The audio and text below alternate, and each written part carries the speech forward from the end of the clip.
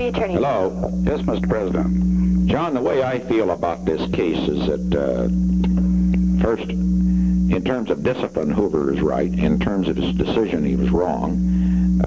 You know what I mean about not questioning Marx because of personal considerations. But in terms of our overall situation, he just cannot, and I really feel that you have to tell him this, he cannot, with my going at tomorrow to address the FBI graduation, and also with the Ellsberg case being the issue, he cannot take anything which causes dissension within the FBI ranks. It's just going to raise holy hell. They'll say this crotchety old man did it again. See, that's my feeling about it. Well, I don't think there's any doubt about it, Mr. President. I think this might be the last straw as far as he's concerned. Yeah. And this, of course, as you point out, he does have a paper case. Sure. The only question that I had in my mind, whether he will take this from me or whether you have to talk to him about it. Yeah. That's the only question I have. Mm-hmm. Mm-hmm. Well, I'll tell you what I'd like to do. Why don't you just say that it came to my attention, that I've heard about it, that I feel very strongly, I'll be glad to talk to him about it, but I understand the disciplinary thing, but I think the primary consideration is we must not have anything with regard to Ellsberg to reflect on Edgar Hoover, and he just has got to find a way to handle it that does not to do that. All right, sir. And just tell him that, and then if it's needed for me to call, I'll back it up.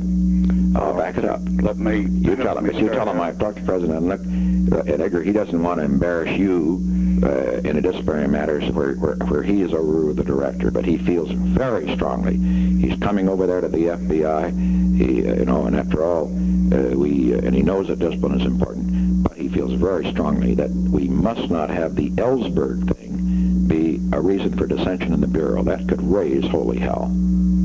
Could that be all right? Yes, sir. We'll try it? We'll try it that way and see how it flies. I would hope that he doesn't blow his stack and leave the fold. I don't believe he will. Well, if he does now, I'll be ready. I'll be ready to talk to him. All right, sir. But absolutely. But I just say that we've got to keep our eye on the main ball. The main ball's Ellsberg. We got to get this son of a bitch.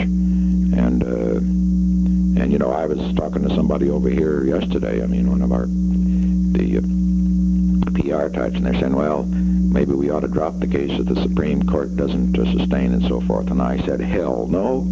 I mean, you can't do that. You can't be in a position of having, as I said this morning, we can't be in a position of ever allowing, just because some guy's going to be a martyr, of allowing a fellow to get away with this kind of wholesale thievery, or otherwise it's going to happen all over the government.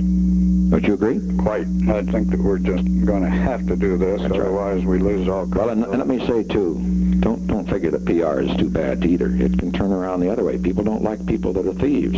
All the people have to do is look at this guy on television and his name and so forth. Right. You've got a hell of a lot of it going for you. Now, if you will handle it, I would it. But I'll be here if I'm needed. I feel it's very important not to allow anything now. We've got to have a united front on Ellsberg. That's the main thing.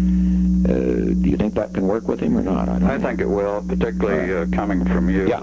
And just say that I heard about it and that I'm coming over to make this strong statement on the Bureau tomorrow. Okay. Very good, sir. Will do.